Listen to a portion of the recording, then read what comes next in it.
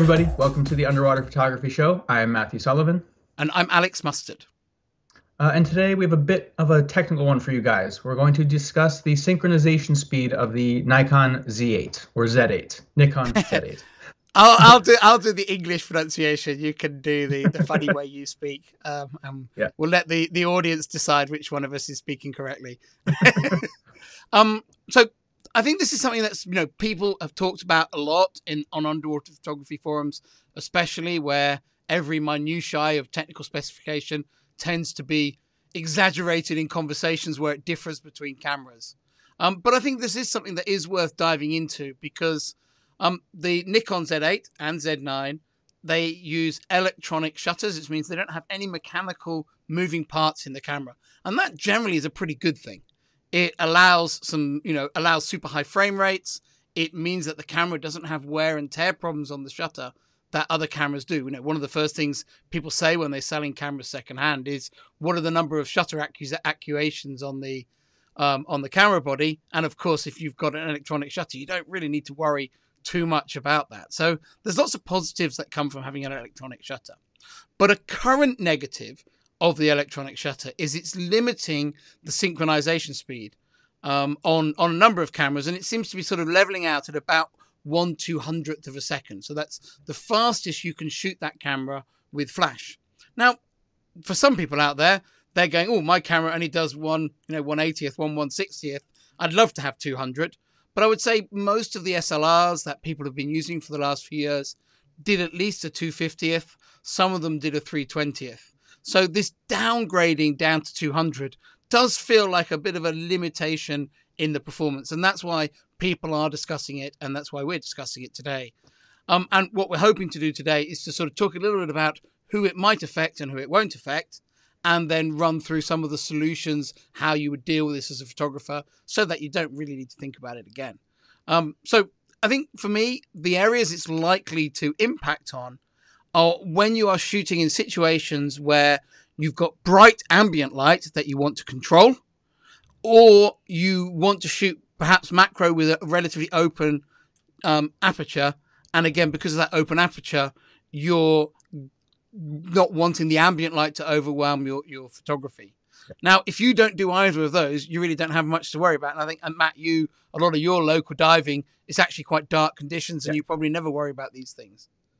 I could probably count on one hand the amount of pictures in the last 2 or 3 years that I've shot over 1/50th of a second even. Because a lot of the freshwater environments are really dark.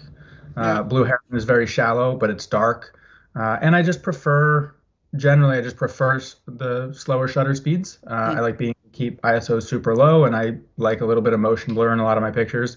And even when I travel, generally we go to cold water locations, which are generally a bit darker. We'll get into that a bit more later. But I think that's a really good point. Is actually, if you are a cold water, green water, deep diver, that synchronization speed is never going to cross your mind. Yep. I think what the people it's most likely to impact are maybe those that love their tropical diving, particularly that kind of white sand, classic blue water coral diving, where you're hoping it's going to be sunny every day when you're on vacation. And I think in those conditions, you are going to run a little bit more regularly into that shutter speed. If you are already a photographer in those conditions, you've probably been on dives where you've been right up at a 2/50th already, and you're going, oh God, the sun's still too bright for my shot, shooting wide angle. Or you're wanting to open the aperture up for macro, but the picture's just kind of washing out with blue. And in those situations, I think that shutter speed does become a little bit of a limitation. But for lots and lots of other types of underwater photographers and underwater photography, it's really never going to even cross their mind. Yeah. Personally, and the Z8 is a camera that interests me a lot. It's one of especially if the Nikon conversion can work on it.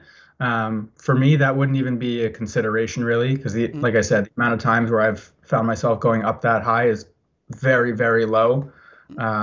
So it wouldn't even bother me in the slightest to have that limitation on the Z8. But like you said, if somebody's a tropical diver, they do lots of bright, shallow conditions, that kind of stuff, then it could definitely be an issue and something to consider or look at other options. Yeah, I was very lucky to be one of the first people to shoot the Z8 underwater last summer. And the trip before I shot the Z8, because I knew it was kind of coming up, so it was on my mind, I was shooting with my Sony A1. And one of the reasons I chose the A1 is that with its mechanical shutter, it can actually have flash synchronization all the way up to a 400th of a second, which I saw as a big advantage to have that as a native flash synchronization speed. And the trip before I went to shoot the Z8, I was in the Red Sea, where it's always sunny in the desert, the sun every day. And on that trip, I think over 25% of my photos were taken with a synchronization speed above 200th. So it wasn't like it was every photo, but it was like a good quarter of what I shot on the dive. The trip was taken at those settings. And so we were kind of discussing this in the run up to using the Z8 on the next trip. And actually, what I realized very quickly with the Z8 is the best solution to that is just to make sort of a fundamental change to your camera settings. Generally, my jump ISO when shooting wide angle with the A1 is 320 or 400. All I simply did when I went to shoot the Z8 is I just dropped that jump ISO to 200. And making that, that adjustment meant that I was basically back into a sweet spot range with the camera. When doing that tropical, because I then went on and shot the Z8 in the Cayman Islands in August. So it was like super sunny, super bright. We went to, Grand Cayman and Little Cayman with it. And in those conditions, just dropping that ISO down a couple of clicks really just brought that shutter speed range down a couple of clicks and just kept it in a really happy sweet spot. So that was really the main change I made. And one advantage of those, especially the Z8 and Z9, and I think the Z7 too, is they can go natively, their ISO can drop all the way to ISO 64, which is really useful, especially if you're trying to cut out light, because most of the Canon and Sony cameras, they have a base of 100, and they might not sound like a lot, but there's a big difference between ISO 64 and ISO 100 in terms of how much light you can cut out. So one of the advantages I feel of those higher end Z cameras is being able to shoot at super, super low ISOs. Because not only do you get really, really nice image quality, but then you also cut out a lot of extra light that you can't necessarily do with, that you wouldn't be able to cut out just based on shutter speed alone. Absolutely. And it's a really valuable tool. People, and so there's a few other things that I would say go hand in hand with that. If your decision when using that camera is you're probably going to work a slightly lower ISO than other full frame photographers, it means you're going to be asking a little bit more from your strobes all the time.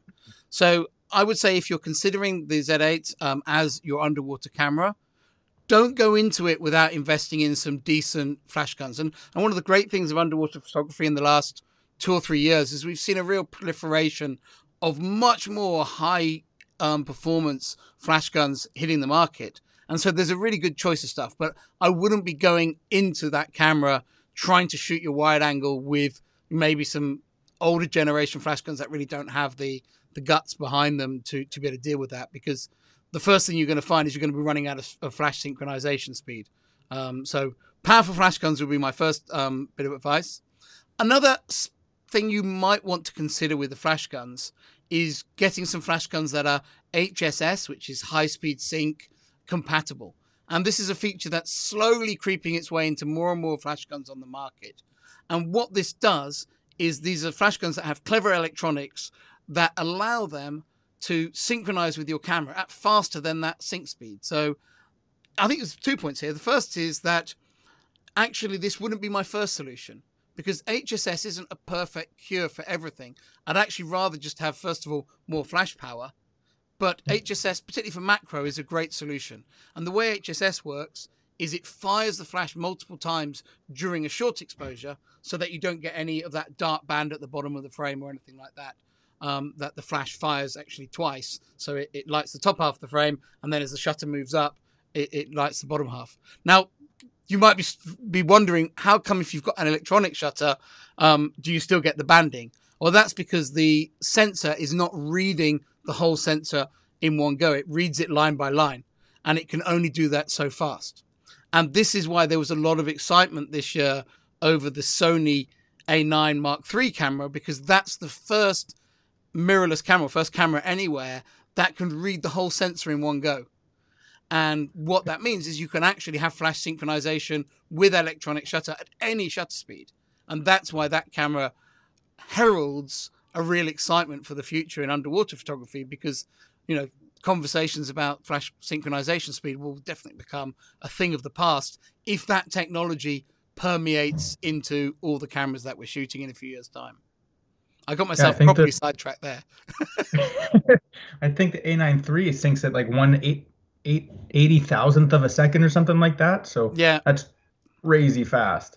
The strange thing is that actually in the very early days of digital, Nikon had a camera called the D70, which also synchronized any flash sync, Really? and was using an electronic shutter. And it was only 8 megapixel camera or 6 megapixel camera. But it was really cool that you could do that. And actually, I used that camera to do to gain a lot of my understanding about synchronization and how shutter speed impacts things like sunbursts, and other aspects of the picture, because I was free to shoot a really huge range of shutter speeds. And I was just really curious to see how they impacted on things. And a lot of the sort of perceived wisdom sort of actually got proved wrong by, people saying, oh, if I could only do this, I'd be able to do everything. And what was quite interesting is some things it made possible and other things it didn't make any difference, really. Yeah. So one other little trick that you can do for lowering or for cutting out light if you can't get those faster shutter speeds is to use an ND filter. Would you like to go into that a little bit? Yeah, so a neutral density filter, I always explain to people, it's like a pair of sunglasses for your camera. It just cuts the amount of light down coming into the lens and therefore makes everything easier. And for macro lenses, you can get screw-on ones, and they just screw on the front of the lens. You can even screw them on the front of the port if you have a threaded port at the front. But even for things like fisheye lenses, most fisheye lenses and things like that have a little slot at the back for gel filters. And you can buy a neutral density filter that slots in there as well.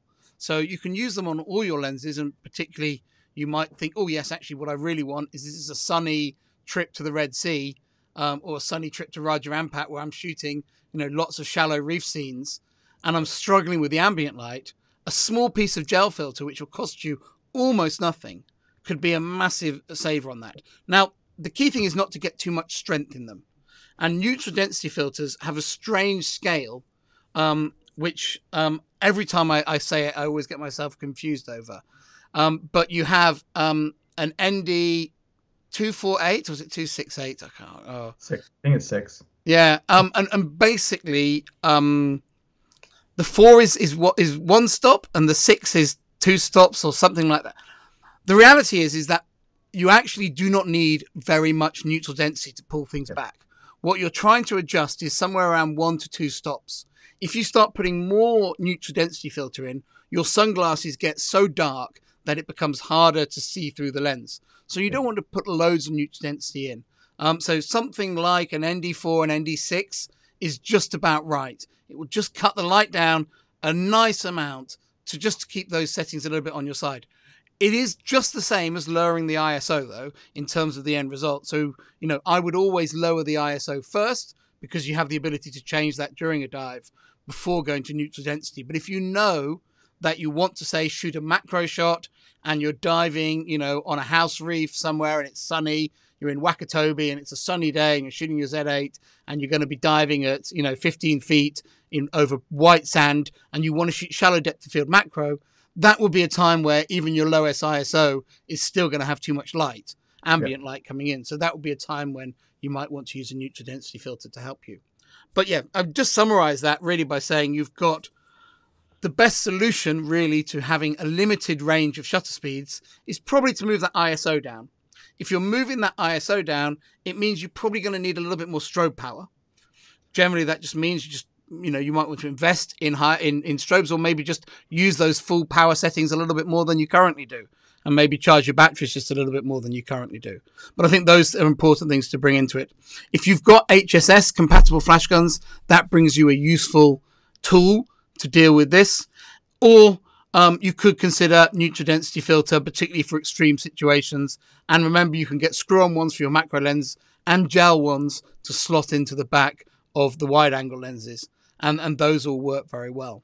But I think my sort of closing comment on this would be that synchronization speed, yes, it's a nice thing to have. Yes, as an underwater photographer, a camera with slightly less synchronization speed does limit you a little bit. But I think if you plan correctly And even if your diving is the type that it is an issue for, it really doesn't need to be a big issue. And for a huge number of types of underwater photography, it's no issue at all. So it's just something, I think, understand the problem, understand the solutions, and it's not something to be concerned about really at all. Yeah.